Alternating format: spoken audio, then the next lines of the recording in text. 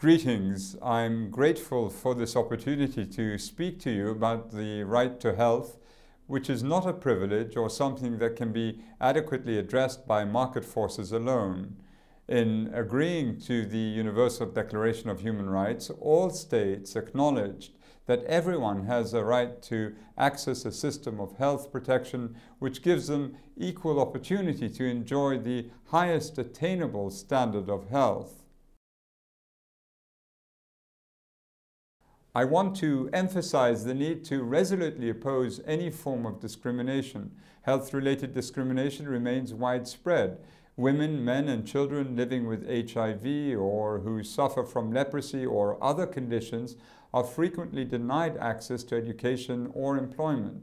In many countries around the world, they suffer similar forms of rejection, criminalization, or stigma. Any such discrimination is a human rights violation. In addition to the discrimination which is so often a consequence of disease, human rights violations can often be a factor in developing illness. Far too often, diseases are a feature of poverty, and this is particularly true of neglected diseases such as leprosy. We need to address those factors and ensure the dignity and well-being of those affected in order to prevent and treat neglected diseases.